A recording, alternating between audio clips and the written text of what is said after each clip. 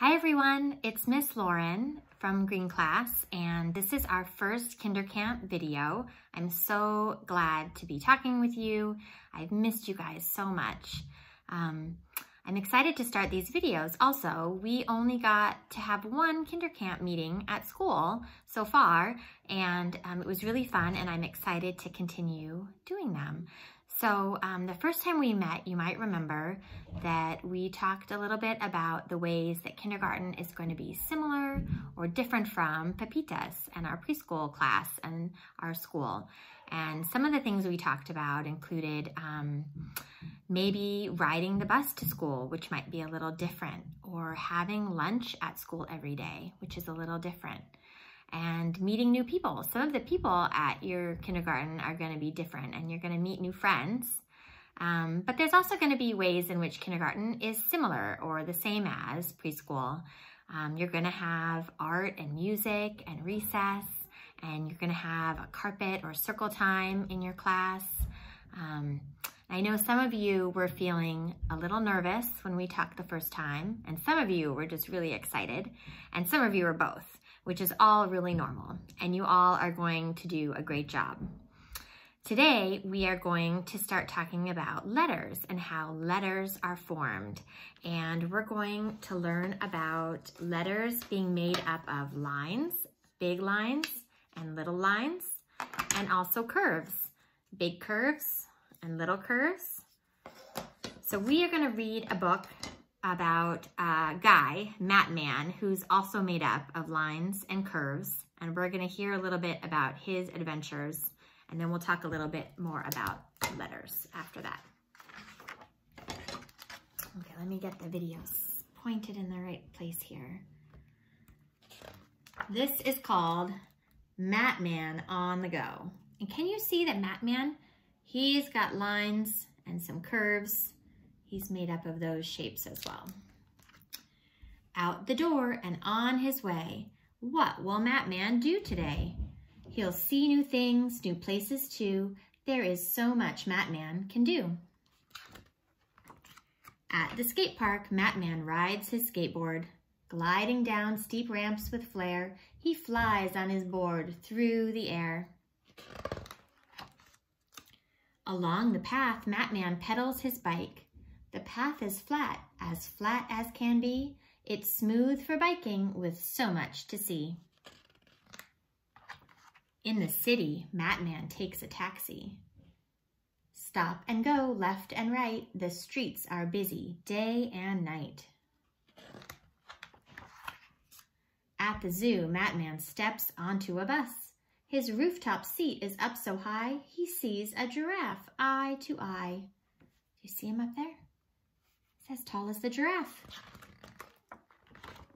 At the amusement park, Man rides a roller coaster.